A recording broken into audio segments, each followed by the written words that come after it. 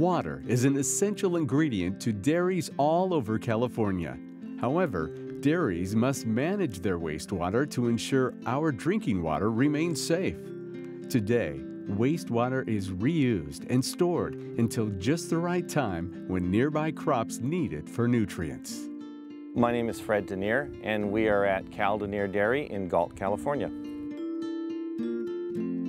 Well, originally, when we first built the facility in 1981, we had one waste storage lagoon with approximately 200 milking cows. As time went on and we grew through experience of various winters, we realized an expansion of some sort was needed in the wastewater storage handling capacity at the facility. Fred called NRCS to work with him on developing a comprehensive nutrient management plan for his dairy. Comprehensive nutrient management plan looks at the waste that's being produced by a dairy facility and determines the best ways to capture it and hold it and then utilize it when the crops are ready for it to be applied. The wastewater is recycled for other use as well. Okay, so you can see this tank here is a holding tank for recycled water which comes up from the lagoon.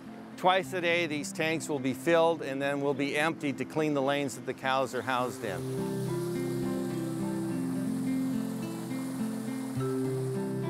Behind me is what we call our solid separator. The finer, larger particles are separated off and collected to actually compost the material.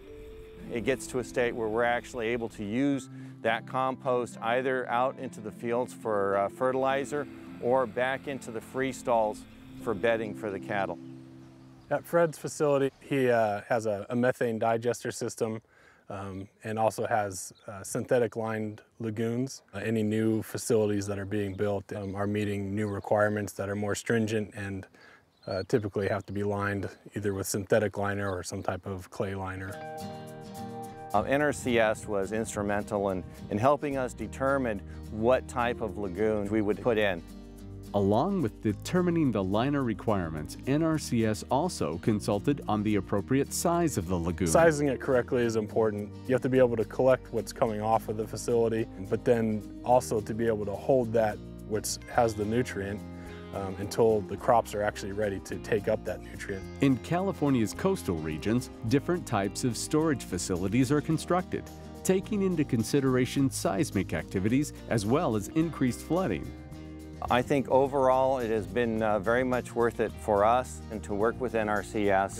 It's a win-win type of situation for them, protecting groundwater and also giving them the flexibility to be able to manage their facilities better so that they're not constantly worried about, is my pond going to be big enough to hold that flow that's coming down. It gives them peace of mind. NRCS can help dairies all over California in a number of ways. Well, NRCS can help in planning with comprehensive nutrient management plans.